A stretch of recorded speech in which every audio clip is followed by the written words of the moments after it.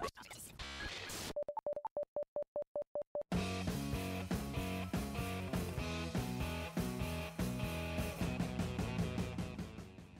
is Don't Get Me Started.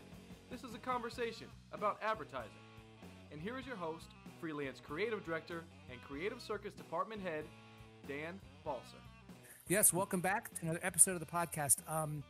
Gavin Lester's in Los Angeles. I'm in Atlanta, and we're still in a pandemic. And I honestly don't even remember the last time I recorded one of these conversations. This change of life has, I don't know. I feel like we're like evolving into some other type of human being or something at this point. Like we're becoming something new. We're all trying to figure out how to live in this situation. And Gavin and I have only recently met.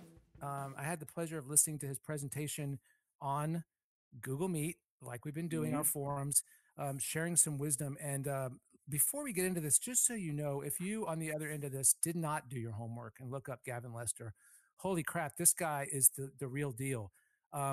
He's won multiple dozens of awards. I can't even, the list of awards, I wasn't going to use my printer paper to print out all the awards. It's unbelievable. Voted most awarded art director in the world in the past. He's had that designation. Best UK ad of the year for Levi's Odyssey campaign. Voted campaign's best cinema commercials for Sony Ericsson. Work can be found in MoMA and in the Victorian and Albert Museum. As you know from the name of the show, Gavin is now partner and CCO at Zambezi out in LA. He has worked, I'm just going to run through a couple of the places he's been. Euro RSCG. He was at Bartle Bogle Hegarty, also known as BBH, for 6 years in London. I'm gonna go on a limb and assume that that's kind of where Gavin's DNA was formed as a creative. Spent 2 years at Goodby Silverstein and Partners in San Francisco before going to LA at Saatchi and Saatchi Team One. He spent some time at 180 LA, Deutsch, 72 and Sunny, and I think has hit his stride as a chief creative officer now at Zambezi. Zambezi, if you don't know it, on the other end of this, is an independent agency. And I want to ask, we're going to get into this in a second. I really want to know from Gavin's perspective what that means to be an independent agency. They're also the most awarded and largest female-run agency in the United States. And right now, I think, correct me if I'm wrong, Gavin, I think that the primary accounts are, well, you're going to have to tell me what they are, because the work that I was looking at here is the work that you've done, worked on Google, HTC, Beats by Dre, and Levi's. But you're going to have to tell us what you're working on. Yeah. And welcome to the microphone. Thank you for doing this. Thank you. All right, I'll try and answer those questions. We have TaylorMade golf clubs. We have the USGA, which is the golf organization that kind of is in charge of the Open at Winged Foot. We have we have Traeger grills, an amazing wood pellet grill that's actually been just blowing up, mainly because it's a great product and because of COVID, people have been eating in and staying at home. Eating in quite a bit. We have UKG, which is a very large HR solutions company. So it's B2B, but I think B2B sometimes gets a stigma for being not that great, but actually it is a great opportunity to do good work. They are a very, very interesting company that want to do good in the world and put people first. What is that? It's called, well, they just merged. It was originally Ultimate Software and Kronos was the other company, and they merged to become the UKG group. Okay. But I worked on business to business for 3 years in the middle of my career. The most rewarding work I've ever done. It's interesting, isn't it? Because you think about some of the companies like General Electric, what BBDO did with General Electric, will do with General Electric. That's a B2B piece of business. So never underestimate, the opportunity, even though it may not be direct to consumer. Do you know what I love about B2B? I love that the products you're advertising exist to solve real problems.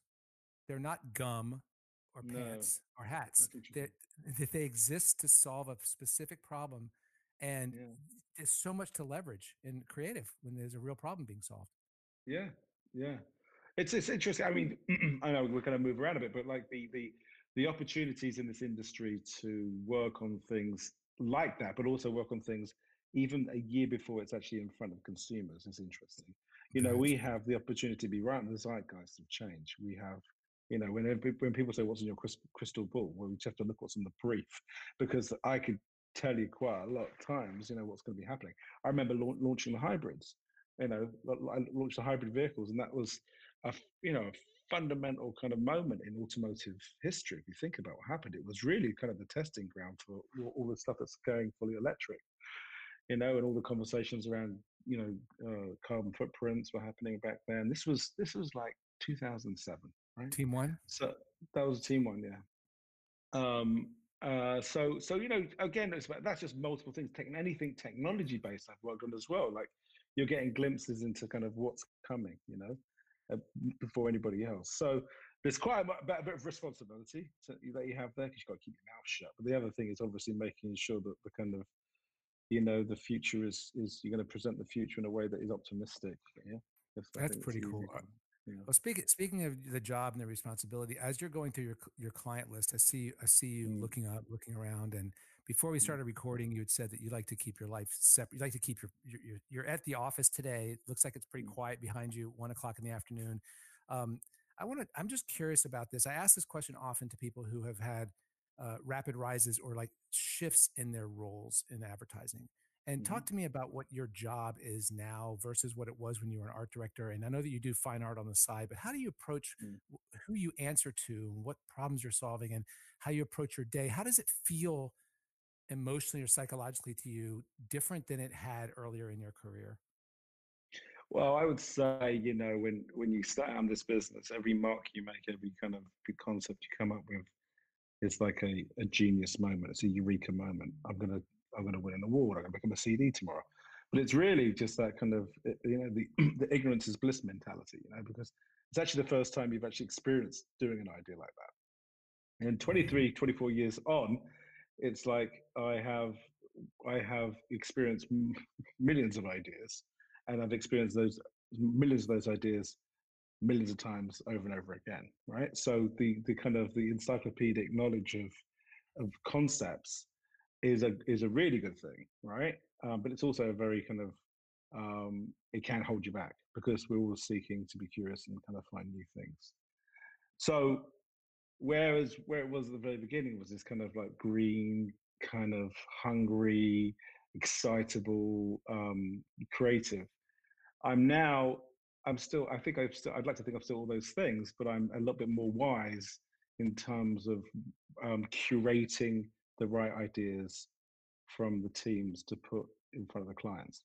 Now, that is not being pragmatic. That is about being really kind of like, using my best wisdom and understanding the tone of the voice that the client is looking to have, as opposed to the tone of voice of the creative.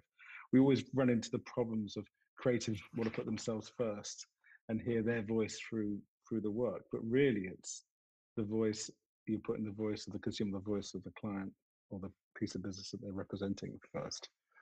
So that's kind of my role as a CCO, is really making sure that you know uh, I have some objectivity, so I can tap things either side to keep them on the rails, and then also it puts them really kind of like a almost like an injection of creativity where it's needed as well. So it's a great opportunity. It's a great job to have when it works, right? Because you're seeing all these amazingly talented creatives and young managers kind of like bring something to fruition, and then they present it to you, and it's kind of a lot of the kind of the hard work's done.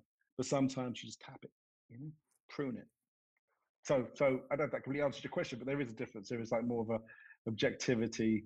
Like I pushed out. I mean, sorry, I'm a more objective viewpoint, and I have to kind of have to stop myself from rolling my sleeves up as well and micromanaging, because that's also damaging. Because you want to create an agency Is that hard for you? Not so much. No, I think again, younger, as when I first became in management, I was horrible. I was like, it was like my ideas, were king.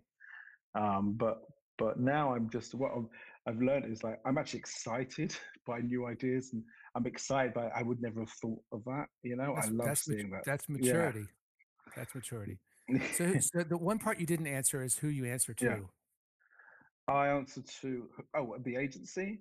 Uh, Well, I would say practically and philosophically. philosophically. Well, I think okay.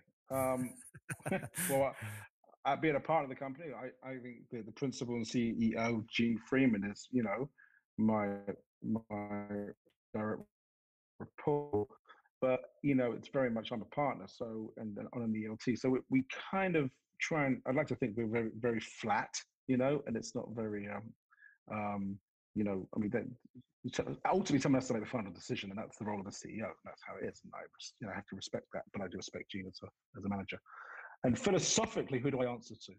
I would like to think I answer to kind of all of the hard work and creativity that has maybe been personified into this business over the years. And I answer to that, it's like all that has been learned and shared, and, the feeling of leave it better than you found it, so I don't think as an individual, I mean, there's been incredible individuals in my growth that have kind of definitely shone a lot brighter light than others, but on the whole, it's the manifestation of this business. Really, I think we answer to. That's so cool.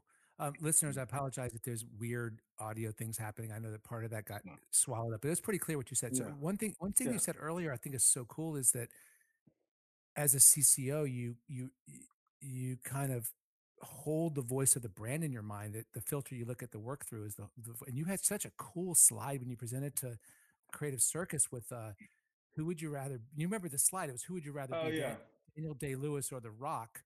And I love that analogy. You want to I don't want to spill it. I'm going to let you tell that part. We're going to move on. I use that a lot, and I use that a lot, with young creatives. It's trying to wean them off the idea of like, their voice isn't necessarily the voice that wants to be heard. And our job as creatives, I strongly believe that, is that we're more like actors, right? And there is a difference between The Rock and Daniel Day-Lewis. And who's to say that The Rock can't be famous? He can, but it's very single dimension. There's one dimension to The Rock. Everything will be The Rock. Whatever he's in, he's such an opposing character, he's going to feel like The Rock, right? But Daniel Day-Lewis will take on the character or the role of like Lincoln or quadriplegic, or who can paint with his foot, or a tailor, or a oil prospector. He would completely disappear from them. Daniel Day-Lewis would not be there. He would not be present anymore. And the brilliance is that he would really kind of like put all his energy in understanding that role and that character, and then putting out the most incredible performance. And I think that's really what we do.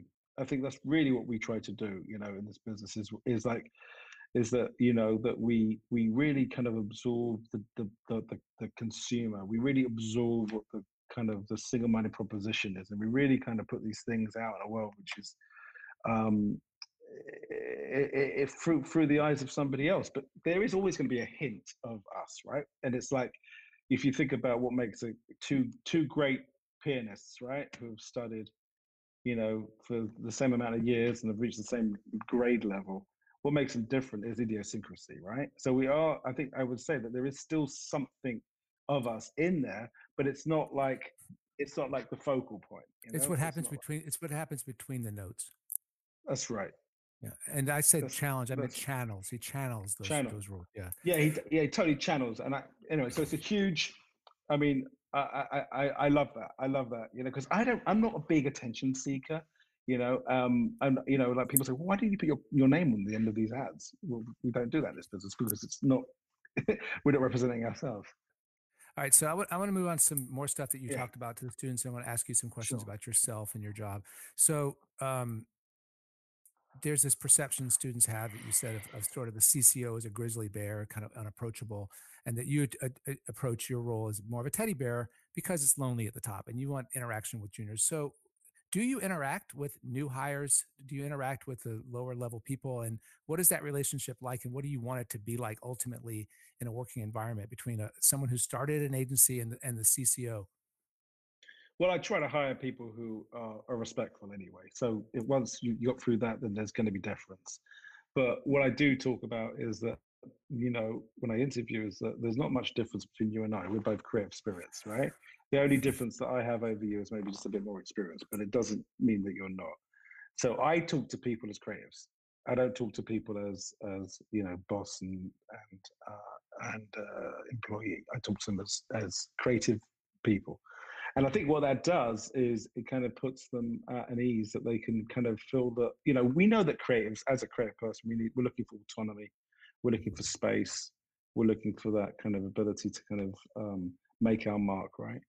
And if you give that the people that platform, I think they're going to do so much better there. So I try to.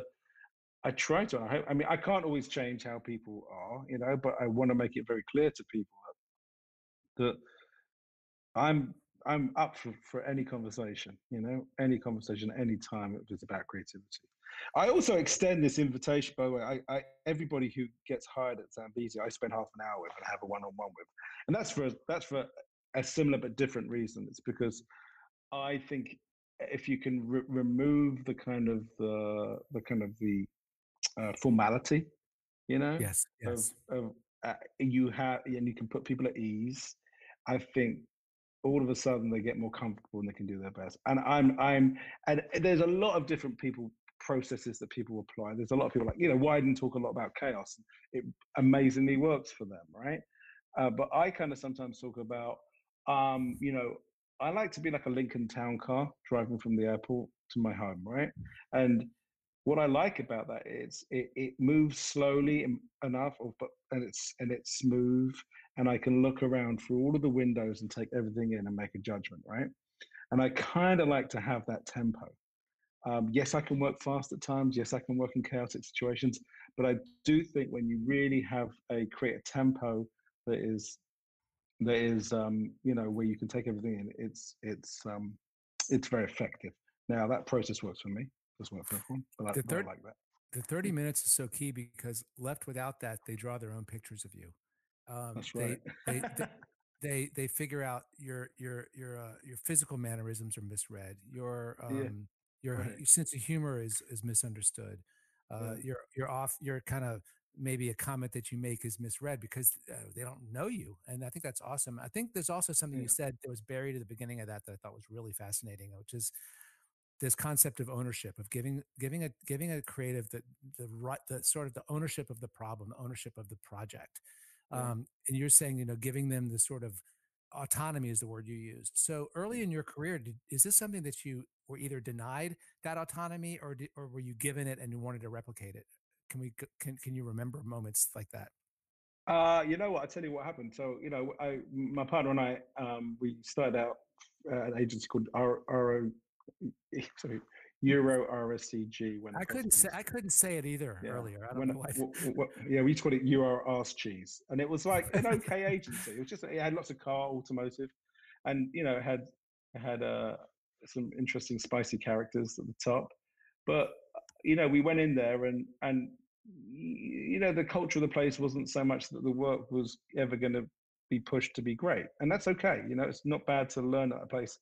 So we decided to make our own spec commercials, right? Mm, And I remember kind of like going out and sitting down with a few directors, just like trying to get them to kind of put some money behind spec commercials, and we made quite a few of them. And then we really? managed to get a couple on air, and then we got on in the one show, got a one show pencil and a D&AD pencil, and that was basically our way out of your RSCG and to BBH. So you know, to answer your question, which I completely forgot what the answer was No, because I just went meandering, the question. meandering. Wait a Yeah, second. That's yeah, crazy. So you guys had yeah, ideas and you found directors that wanted stuff for their reel, and you yeah, guys. yeah, That's so badass. yeah. So we were just like I remember, you know, some of the things I would have to do is like, we got it, managed to get it on air, but it was on there at a different time. So we clocked it. We at the back of the time, the quarter-inch tape, we would clocks on the front of the commercials so we could get them into award shows. We did everything. We kind of did all the terrible things you shouldn't have done, but we were scrappy, but That's the thing. You created your own autonomy, your own ownership. yeah. And I think that's exactly what you have to do now. With all that I've said about giving people autonomy in the space, they've also got to come to it with, the proactivity, the entrepreneurial kind of point of view, and the fact that they are working at an agency that wants that from them. I always say to people, this is no different from any other agency. It's because the only difference is if you've got great ideas, no one's going to stop you, right? Mm. We're not going to stop you, and if you want to do great work, that's on you. That's up to you. No one's going to do it for you, right? Yeah. Is that have to do with the fact that it's an independent agency? Is that a function of it being an independent agency, or how does the fact that it's independent affect a day in the life of a creative at Zambezi? I think independence is one step closer to autonomy, right? Isn't it? Because you're less, inclined to kind of um, be pragmatic with the work and more inclined to take risks and push things. We have a saying here is, take bigger bites. And I think that's the stuff when we do that is when we're really successful for not just ourselves, but for our clients. So I think, yes, I think independence is a really great thing. I mean, it goes back to like, what do we really want? We want no one to get into our shit. Right. Keep, and the more we remove of kind of, fingers in pies, we have more chance to keep things pure. And an idea and a concept, this is that one little thing off, it's broken. It's Broken. not it's not like a ideas are indestructible if they're following the same path. They should, but one thing can stop it being successful. So, our job is really custodials of kind of keeping the idea alive. So autonomy, independence does that because you feel that it's brave. Now, independent agencies still answer to their clients in terms of who's writing the checks at the end of the day. Right. But Sure. we also can tell our clients that we don't think that's a good fit for this culture. We've done that before with clients. So where other companies have to meet their kind of their numbers. Yeah. All right. So I'm going to shift gears a little bit and talk about Yeah. the state, the nature of the business today. What does collaboration look like ideally at Zambezi? Who's important to get along with besides your partner, and how do partnerships work? And how does it? Are creative teams working with planners? Are they working with digital strategists? And how does that work? And then talk just about the relationships that are important to build as you're making your way through the career. Yeah. Okay. So cross comms, cross plans is something we do at the Zambezi, where that's communication is now, strategy and communication, media communication and media buying. Mm-hmm. And also we have kind of production and creative, but all those things work together. So I work really closely with strategy, our chief strategy officer, and I also work really close to the media because there's creative ways that media can kind of represent your ideas. And then obviously when it gets to kind of creation, we're working very closely with our production. So it's really important that you have those kind of collaborations. And I always say, like, my relationship with strategy is like, it's like Dr. Spock and Captain Kirk, right? Like Dr. Spock, Dr. Spock will give you kind of an impartial point of view about the potentials, kind of the chances of surviving a Klingon attack. It's 2,350 billion to one, Captain. And Captain Kirk, the creative guy, would say, well, he would use his kind of intuition and his heart and his emotion to say, well, fuck that, let's try it. Yeah. I'll take that risk. So that relationship is really vital. It's Captain Kirk, Dr. Spock. It's like Sherlock Holmes and Dr. Watson. It's always kind of these partnerships that really, actually these partnerships that are really kind of fundamental to the success. And I think those partnerships, those collaborations are bigger than just those two people. Oh, for It's sure. a whole. So I always encourage, anyone in the creative department, you've got to create your own little agency within this agency. If you're in a group and you're working on an account, you've got to look to your strategist, your media person, your producer, your account person, about as your own agency and work like that. And make it happen. So collaboration is vital. And collaboration, but without, again, I got to say the word, because I always found it very difficult to talk about collaboration earlier because people would kind of misunderstood it as, or misconstrued it as pragmatism. This isn't pragmatic, right? This isn't about making everybody happy because there's so many different voices involved. This is about protecting the idea and amplifying the execution or amplifying the creativity, right? So it's very important that I make that distinction because we are not a wishy-washy agency. We're not trying to just please just for the sake of pleasing. We are trying to answer. We are trying to kind of push things forward. We're trying to kind of make a difference. So, and that's, we're dreamers, and it doesn't always happen, but that's how we approach everything. I don't think of it as pragmatic or practical. I think of it as plus oneing and plus oneing and plus oneing. I mean, I hope yeah. that's how people look at it. I don't know. Maybe people do. Maybe people do think it's about like, oh, you got to work as a team, work things out. No, we got to work together to kick ass. Yeah. So I wrote down some of the things you said. I put them in quote marks so they're verbatim. So you said, if it's the same, just make it better. So you're talking about craft, right? You're talking about going back once you have an idea and making it yours and ownable. How do you, Yeah, is that yeah, what you mean? yeah. So, like, for instance, how many times has Romeo and Juliet, that love story, turned up over the years? Right, we've seen it in West Side Story. It's been kind of like, it's a kind of like almost mythological, right? The way that that story is positioned into our worlds, right? So West Side Story is a perfect example, actually. I mean, it's an old film, but that is a that was contemporary, but back in the day for, let's take gangs, the Jets and the Sharks, right? And let's reinvent that story into something contemporary. So never be afraid of what I mean by it. So what I really mean is that never be afraid by this familiarity in something. What you do, you just kind of have to turn it. I sometimes use the word draw it with your left hand, right? If your right hand, Oh, do it with your left hand, and something remarkable comes from that. So, again, like the ego of the creative is sometimes, is its worst enemy and enemy. Your ego ain't your amigo. So let's just think about, like, we don't own these things. We just kind of put a spin on it.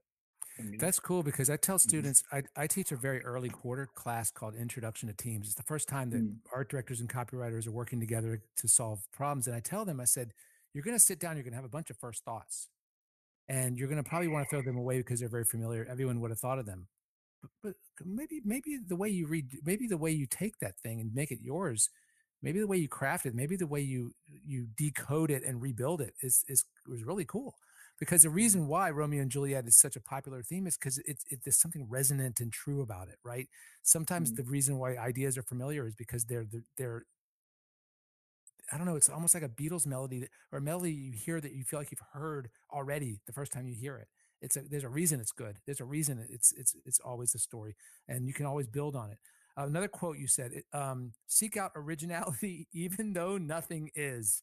And this is basically what you're talking about: create a tone of voice um, and own it. And the reason why I wanted to talk about this is that I feel, and I'm going to share this with you, that because I work with people when they're learning the craft. And I think one of the things that people get confused about is when they have an idea, that's it. There it is. But I think that once you have that idea, that's when sort of job 2.0, which is probably more important than job 1.0, comes into play, where you're putting your Daniel Day-Lewis take on it or your own original voice to it. And I don't know, can yeah, you I, take I can, I can, I think I can answer this. What?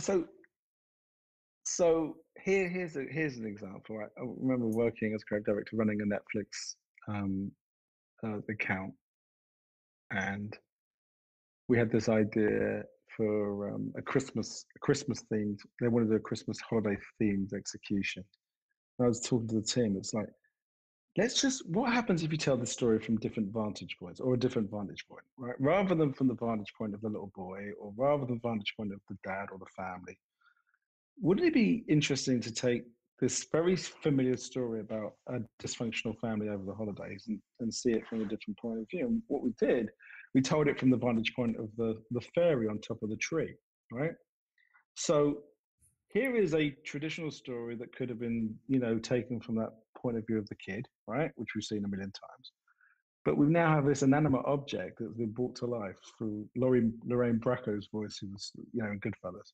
And it Mm. just became really special and different all of a sudden. So seeking out originality um, is I would say, even though the story isn't original, there's a vantage point that will give it a freshness. You know, And then what that is, yeah, what you did is you stood away from it for a second and yeah. looked at it differently. And I think that's something that comes from practice as well.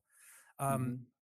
another quote, and I have a question at the end of this quote. Another thing you said was eat creativity up and become stronger than you can ever imagine. So, where do you go to gorge on creativity? Do you have time to consume stuff to fill the well with inspiration? Like, what do you personally do to stay Yeah. stimulated? Stay stimulated. Well, I mean, that's kind of an obvious thing I said, I would say, but maybe it's needed and necessary for students. But it's like, people always say be a sponge and absorb everything. I was very fortunate that I was trained as a sculptor. I trained, my degree was in fine art, and learning about ways of looking, and looking at things with and trying to kind of extract meaning from them, is a way of seeing, right? So it's kind of that. You could be obviously walking, or you could be looking at a show, or you could be reading a book, or going to an art gallery, or whatever, listening to some music.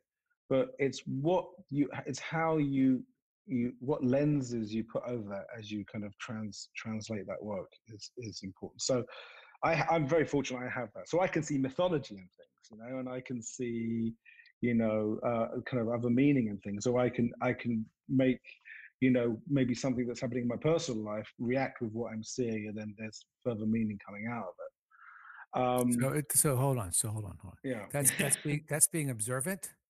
Yeah. That's being mindful and present, right?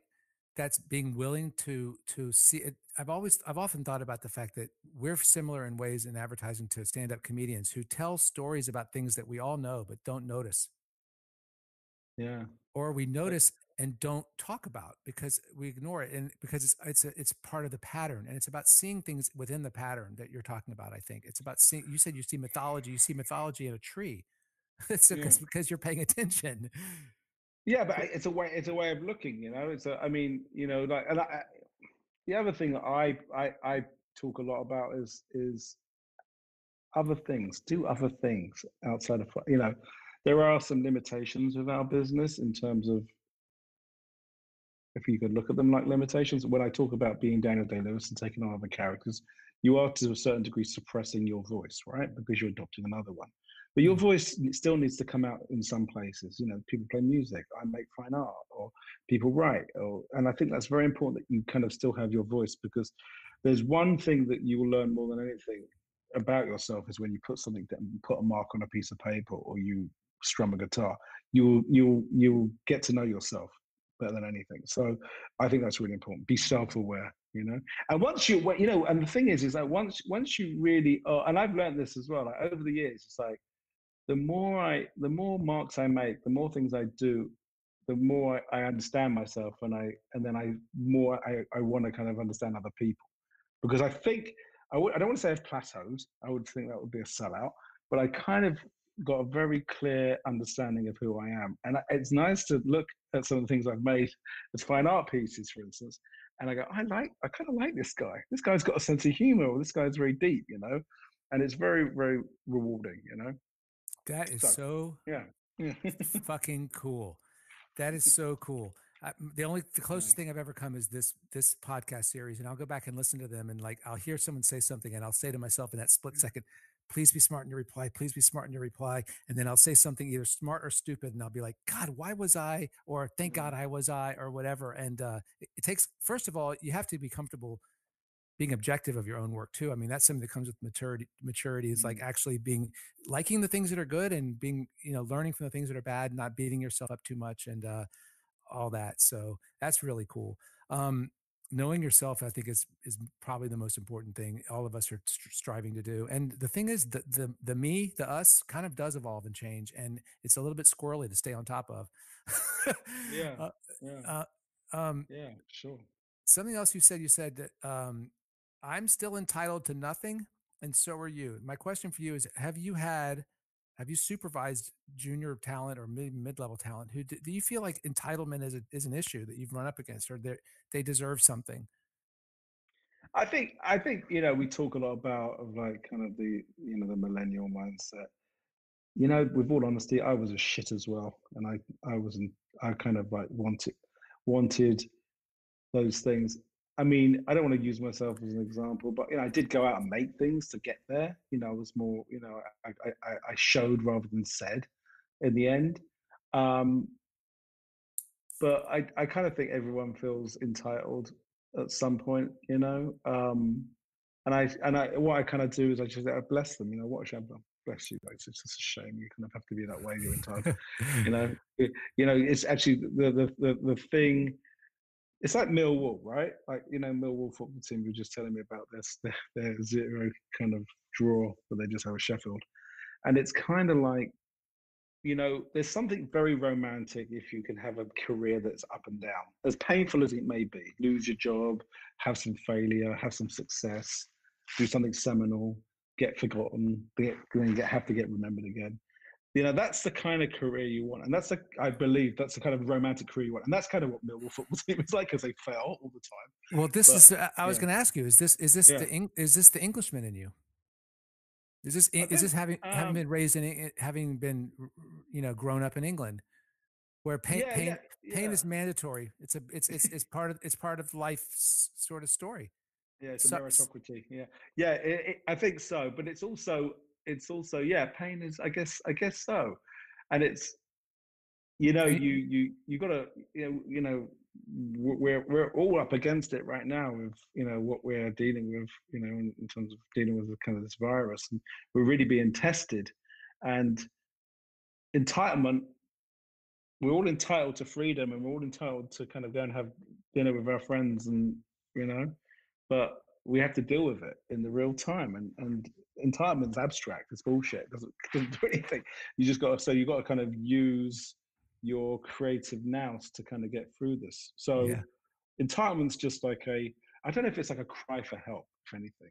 Oh, that's Maybe fascinating. it's like I'm entitled to this. It's like, but help me, because you got to feel sorry for a generation that grew up where people like Mark Zuckerberg is a billionaire, and at 24, and the pressure from probably a lot of parents to kind of for their kids to kind of code and learn to succeed at that age is kind of probably weighs pretty heavy on them. And even though that may not be prevalent with everybody, but I think it's there. I think there's a pressure there. So maybe it is a cry for help. Maybe they're not. Dude, wow, that's fucking cool. All right, so Gavin, I have four Gavin and listeners. I have four more questions for you. All right. I could sit here, dude. I could talk to you all day. So what does it mean when you said hard work is hard? Well, it is hard. Yeah. I mean, it's like um, you've got to dig in lots of holes. You got to stay hungry. You got to push So things. do you feel like there's such a thing as working harder, or is it just working more? Like, I mean, is there a way to work harder, or is it just a matter of putting time against it? Like, I'm Well, curious about that. okay. All right. So let's put it like this: there are these in England. There's these Irish road builders, right? They're in their 60s, and they're dealing with massive slabs of concrete, and they've got to get them and cut them in half, and they knock the chisel in the right place, and it comes comes apart in beautifully, right? Now you put someone with no experience there, they're going to be tapping that chisel all over the place. It'll be crumbling away, and they won't get anywhere. So to get to that point is going to take a lot of hard work. It's going to take a lot of research and development, failure, and all those, and probably a lot of kind of angry foremen, right? So hard work is hard, but it Gab, will pay off. It will pay off. yeah, Gavin, have you seen Jiro Dreams of Sushi? Yes, exactly. The poor son, right? Both of them. God. Yeah, yeah. Listeners, turn off the lights. Go to a quiet room and watch Jiro Dreams of Sushi on I think it's on Netflix. All right. Um, so you said you still get scared, and I'm going to ask you this: do you get scared? And you said new briefs, you still get this sort of sense of not quite fear, but I guess adrenaline pump fear. Do you suffer ever? Have you ever suffered from imposter syndrome where you think you're going to get found out? You said confidence can be an enemy, creates complacency. Talk to me just a little bit about what instills fear in you and your own confidence and how that has developed over time. I do have imposter syndrome. I do feel like I'm going to get caught out all the time. I do. I've had moments. I mean, I was sitting outside, before we hit COVID, and I just was a group of young creatives, and I just started laughing to myself, and I said out loud, "I'm the chief creative officer here." Isn't that silly? It was like a moment of clarity and realization that I kind of arrived at that moment. It was kind of like that Talking Heads song, you know, let the days go by, and it was like, you may find yourself living in a shotgun shack, right? So I kind of I think you just find yourself. So and then so anyway, so what gives me confidence is all of the experiences that I've gone through, be it, good or bad through the years, they almost become like, they're almost like insurance policies, right? So when you are working on something or someone is working on something, you can pull from that as an insurance policy. You can say, okay, these are watch outs. These are things. If this does happen, this is what we can do. So that puts me back on track again. But and then in terms of like every time I get a brief, I do get scared. I think it's very much like any actor who has to get on stage and perform. I'm sure they still feel those butterflies, and I think that's the kind of thing that kind of pushes you forward. So, yep, I'm still kind of, I think, healthily nervous about. That's tremendous. Yeah. That's tremendous. All right, final two questions. Okay. Oh my God, that's a big sigh. Is this terrible? Do you feel like you're at the doctor? No, I'm sorry. What was that exactly? I don't know. I Maybe didn't mean that. That was like, no, not like there's two more questions and I sighed. I don't know what that was. That was kind of like a sigh. I don't know. Not okay, a relief. You're good. I'm fine. I'm fine. Don't read in between those. All right. Before we get to these last two questions, I just want to say Ashley Milholland loves you. She was right on point. She said that, and I got to tell you, when you talk to the students, you said that you aim to be, open door and a teddy bear and all that. And people say that bullshit all the time. She said, hell yeah, it's completely 100% true that you're always there for her. And this woman does not lie. She is a straight shooter and one of my favorite human beings. And for her to have that sort of testament for you, hats off, my friend. All right. Yeah. Thank you. Do you want to say something about I do. I think she's one of the most remarkable writers. She's an incredible writer. She's very gifted, articulate, and she's gonna do great. She is doing great. Also, what I love about Mill is she's of her time. She's so keyed into everything. All right, so here's a question for you. What personal trait of yours, what is it about Gavin Lester? What personal trait has served you well or best so far in your career? What is it about you? I think I have a good sense of irony. I think I kind of like don't take anything too seriously when it comes to it. So Englishman. So that it's never that bad. It's never that bad. And again, not to make excuses for why things are bad, but it's a coping mechanism, So there's been some very tough times throughout my career, and and there's been some ups and downs at Zambezi, like any business.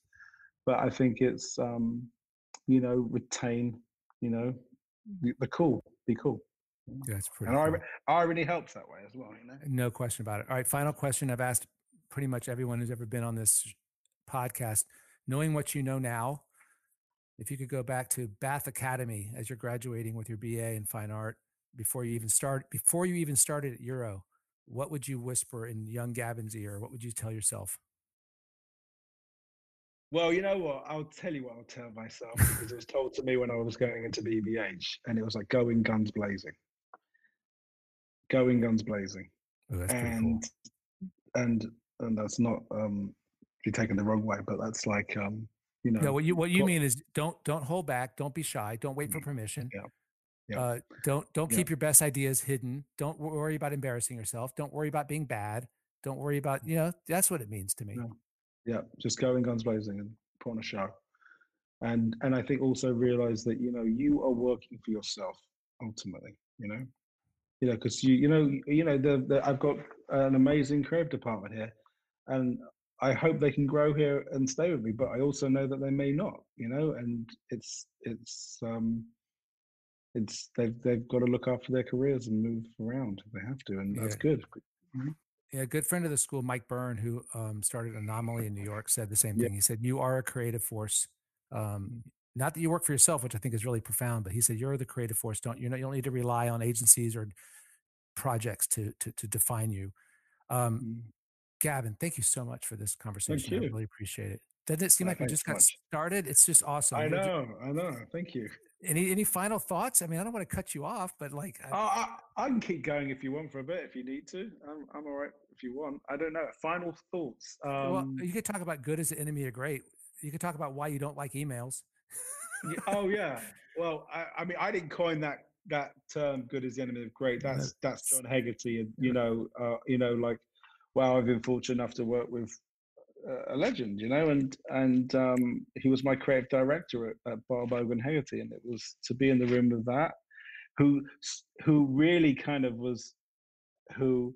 When I talk about autonomy and I talk about the independent mentality and the mindset, he was the personification of that, right? That agency was a personification of that when I was there, So it was brilliant to have someone who was really loose. I'm curious about this. Did you become a better art director? Have you become a better art director throughout your career, or a better thinker and a better craftsman? I mean, like, how much did you learn your craft from creative directors? Art direction craft. Interesting. Yeah, I think again, from being around some special people, we kind of learn. They would talk about less elements. Remove stuff. Yeah. Okay. It's fair. Then just also just being exposed to great work around you. When you're working at BBH, when I was there, 99 to 2005, it was the agency. So everything that came out of that place was phenomenal. Phenomenal. So that you were automatically kind of like exposed to it and expected to do it. So you had a fast track. I also think to my credit, I would like to say I like being a creative. I work in it. I think craft is really important. I put a lot of emphasis on it. But our currency is ideas. Our currency is concepts, and that's where it needs to start. For sure. Do you feel? Are you multicultural in your mind? Do you have a foot in English upbringing and American culture? Do you ever flip back and forth? Do you speak both languages? How do you know what I mean? Does this make sense? I think that's a great question. All right, because I think I am now, right? But I will tell you something. When I moved to New York in 2005, or it was I was back and forth. I can't remember exactly when it was. But when I moved full time, what happens is that England was going out of focus, right, for me, because it was distant. So the focal point was changing, and I was getting into focus in America. So there was probably 2 years of everything being out of focus, from both sides. I wasn't sure what was going on in England, and I was trying to focus in what's going on in America, because the romance of what America was offering was starting to kind of kind of go away, and the reality of what America was starting to kind of appear. The honeymoon period was over.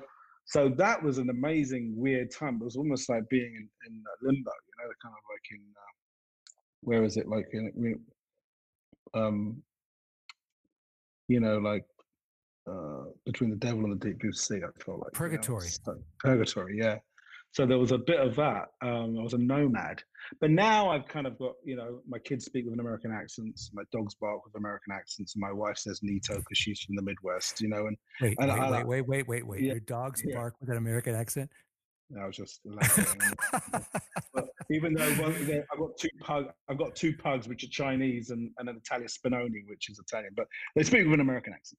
They both have an American accent. But so I'm kind of like, but you never really. I think anyone coming to any country is that you're always going to be somewhat of an outsider. Even though I believe that America is completely welcoming to any outsider, and I hope that continues with the next president. We do too. Yeah. So, but I've learned the language. Another thing just to talk about is so I grew up in England, right? Obviously, and when I got into advertising, we were doing regional advertising, right? Because I was a young 25-year-old, whatever, and doing just Abbey National ads for back newspaper, and then up from regional, you get a bite of nationwide, which is the whole of the UK. Then nationwide, I learned how to do pan-European, which you then had to change your creative focus a little bit because very visual focus. Exactly, visual narrative, which is perfect for BBH because that was a very visual narrative-based agency. And then I came to America, and then it all started all over again because you completely kind of disband your pan-European and your home. And then I had to start in again because America doesn't speak the same language in other parts. So I had to learn all that again, kind of like some regional work and then nationwide work and then back into the global arena, starting up with Mexico, South America and Canada, and then back into the global where I ended up kind of doing work with Sony Global. So it was very interesting. So I feel like I've been turned inside out, Yeah, that's really cool. It's like, it's like, and it keeps, for a good thing. Yeah. it keeps you sharp too. I mean, you can't be complacent when you have to do that. That's really cool. Yeah. All right. Well, thank you. Thanks again. And, Yeah. okay. So Right. you're not a big fan Thank of you. like email. So listeners are gonna have to figure out a way, if you want to talk to Gavin, to do it in a way that's creative and not rote and familiar and as he said, the same familiar cadence that every email has. Figure that out on your own. Please reach out to me at any time. My email is danspodcast@mac.com. I really screwed up on the last episode when I forgot to give out my Instagram handle, and I got people following my personal Instagram, which is not something you want to see. The Instagram handle is DGMS Podcast on Instagram. DGMS Podcast.